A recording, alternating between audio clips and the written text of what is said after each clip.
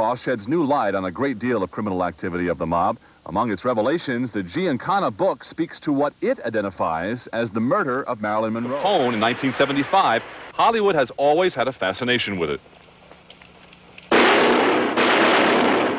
Experts believe it was masterminded by Al Capone to rub out Chicago rival Bugs Moran, but no one was ever arrested. Now, the new book, Double Cross, claims Mafia kingpin Sam Mooney Giancana was one of the killers, along with his pal, Needles Gianola, who disguised themselves both as cops. The book was written by Giancana's brother, Chuck, and his nephew, Sam. And they raided their establishment, making it look like it was a police raid, and in actuality, they lined everybody up against the wall and Valentine's Day of 1929, when he was only 20, Giancana was already a proficient killer and capable of the crime. Certainly vicious enough.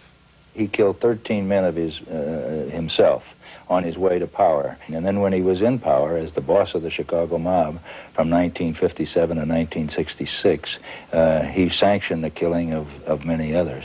Ruthless guy. There was always things in the grapevine that he had something to do with that, but my father heard it directly from him later on. Sam Giancana's mob empire began in Chicago and spread west to Las Vegas and Hollywood.